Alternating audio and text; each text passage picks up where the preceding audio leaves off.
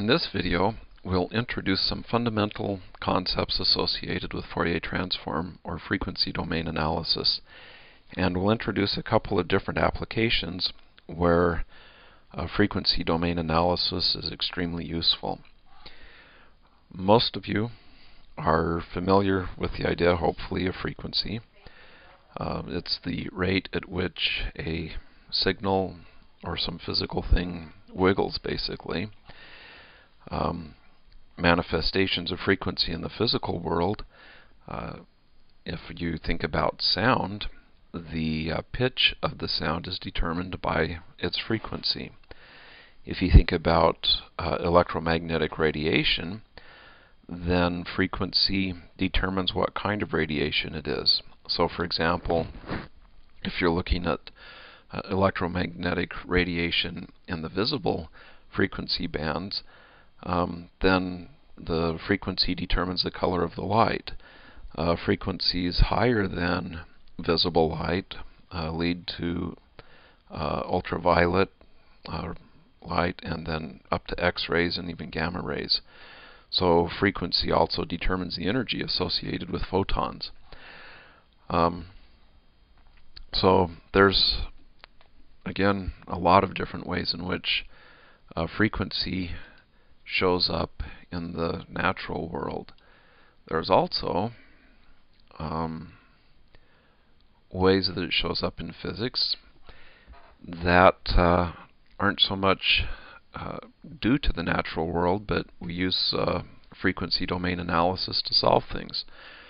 This graphic is a picture of a simulation or a computed temperature of a heat sink, where over on this edge you've got some hot CPU or something else, and out here you have cooler temperatures. This heat, the distribution of heat within the heat sink obeys the heat equation, and the heat equation was solved using frequency domain analysis. Not that there's an intrinsic frequency associated with heat, but that the techniques, the mathematical techniques of frequency domain analysis, make solving these sorts of problems possible. Now, in all honesty, the heat distribution you see here, from hotter to colder, was computed using finite domain or finite mesh analysis on a computer. But Fourier domain analysis also allowed these sorts of things to be computed before computers could do this. Fourier analysis has also been used to compute vibrating strings or solve frequencies and nodes and such in vibrating strings. And orbit determination is actually mathematically a very powerful tool and allows you to find solutions to partial differential equations that otherwise couldn't be found. In engineering, we use the concept of frequency in a lot of different ways. One way in which we use frequency is when we think about a communication system. So what I have here is a cell phone, and this cell phone communicates with radio waves to a base station or a tower. And I have actually several cell phones, so I want many cell phones to communicate to the base station. And it turns out that one of the issues you face is that if both cell phones are using the same frequency, then unless you do things in a very clever way, these frequencies collide with each other in some sense, and you don't get good information at the base station. Now, it turns out that, well, in just a minute I'll give you the proviso here. On the other hand, if each cell phone transmits in a different frequency, then at the base station I can sort out which transmissions are coming from which cell phone by looking at the frequencies that they transmit. And that's actually the way that AM radio, FM radio, cable TV, analog cable TV at least, and many other communication systems work.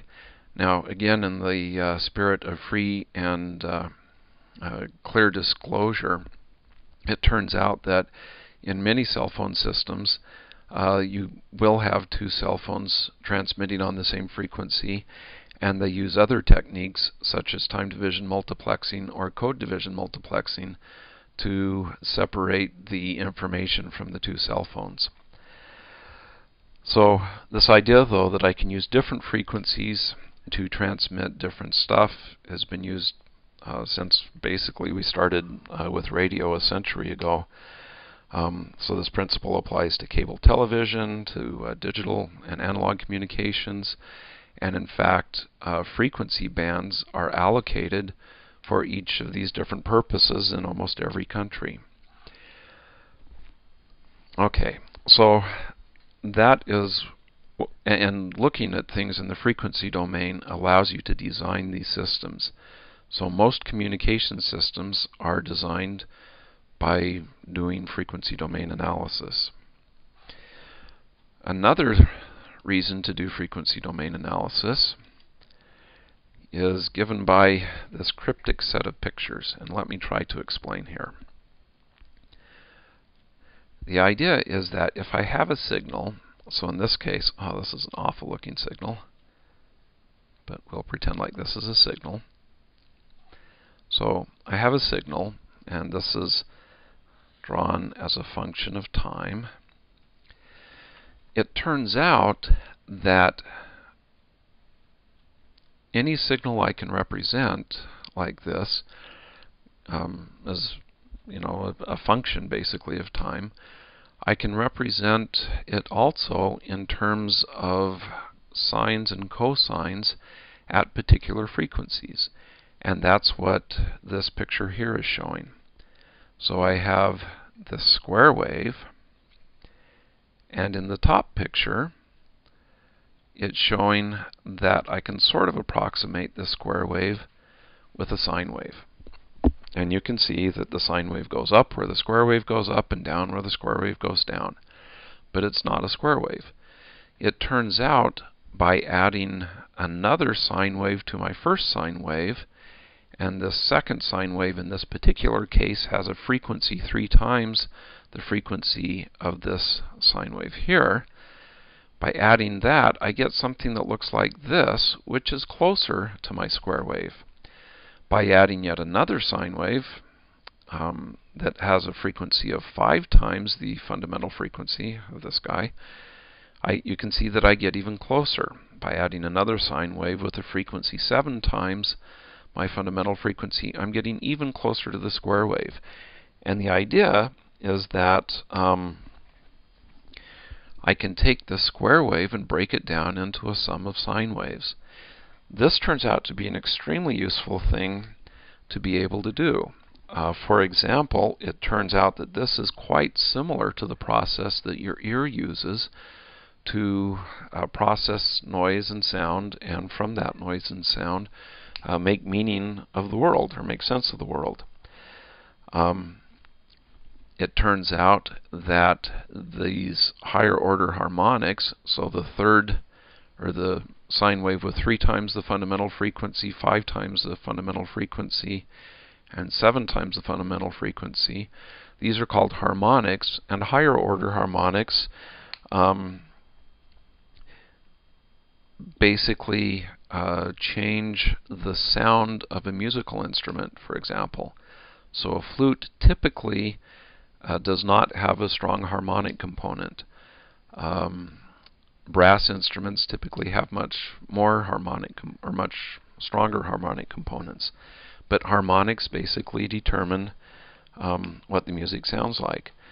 Or things like speech recognition and speech compression use the idea that I can break signals into different frequencies. And so, for example, in speech compression, you might take a signal in the time domain and convert it into a frequency domain representation, which might look something like this.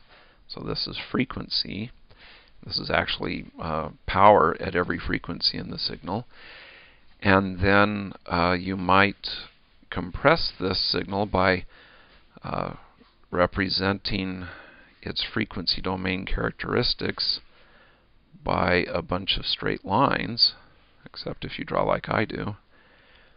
And these straight lines you can transmit over a communication channel with much fewer bits than you can the whole frequency spectrum. This brings us to another idea. All of this sorts of, the compression to give you MP3 or to do speech recognition and stuff like that, all of this is done on a computer. And it turns out that Fourier analysis allows us to look at signals. Say, for example, I've got some arbitrary signal that looks like this. This might be speech or the stock market or something that you're interested in. And by using Fourier analysis, I can determine how many samples I need to take of this signal. So a sample basically is just looking at the signal at a particular point in time. So you can basically see how many samples of this signal I need to take in order to be able to reconstruct the signal with a given degree of accuracy. And this turns out to be extremely important because in order to process a signal in a computer, you need to have the signal be sampled. Computers don't operate on continuous time signals. They operate on sampled signals. And so by using Fourier analysis, you can determine how far apart your samples need to be spaced. And again, then you can take these samples and turn them into, zeros and ones, different patterns of zeros and ones which go into the computer. And you then do whatever you want to do in the computer. Turn it into stuff that you're going to post on YouTube or whatever it is you're going to do. So this is an introduction to the frequency domain and analysis and the sorts of applications that you'll see this used in.